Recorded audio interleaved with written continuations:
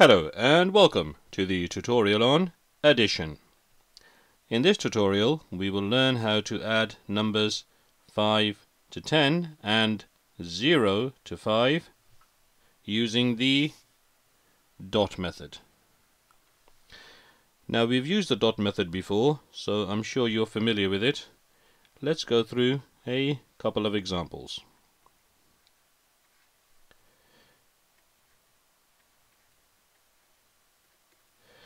So that is our question. 7 plus 2. 7 plus 2. Now, how do we do this using the dot method? Well, the first number is the larger number, which is 7. We are doing addition, and we are going to be adding 2. So what we're going to do is we're going to put 2 dots above number 2. Our starting point is 7. So we're going to count forwards from 7. We've got 7, 8, 9. The answer is 9. 7 plus 2 equals 9. It's very simple. Okay, let's look at our second example. This time we've got 9 plus 4.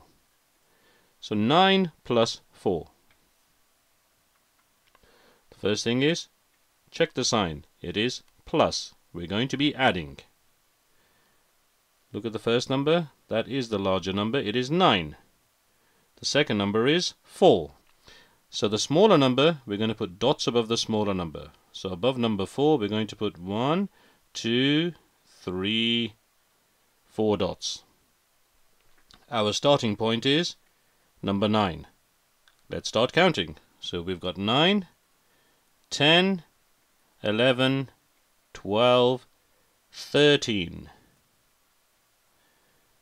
13. 9 plus 4 is 13.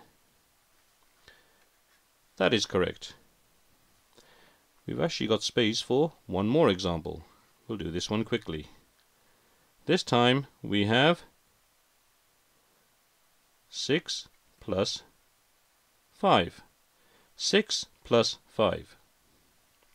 Now I want you to do this with me. First, check the sign. It is plus. That means we will be adding. Which is the larger number, 6 or 5? Well, it's 6. It doesn't really matter, it just makes it easier if you put dots above the smaller number. So we're adding 6 and we're adding 5 to 6. So above number 5, put in 5 dots. 1, 2, 3, 4, and 5. Our starting point is this number 6 over here. So let's start counting. 6, we got 7, 8, 9, 10, 11.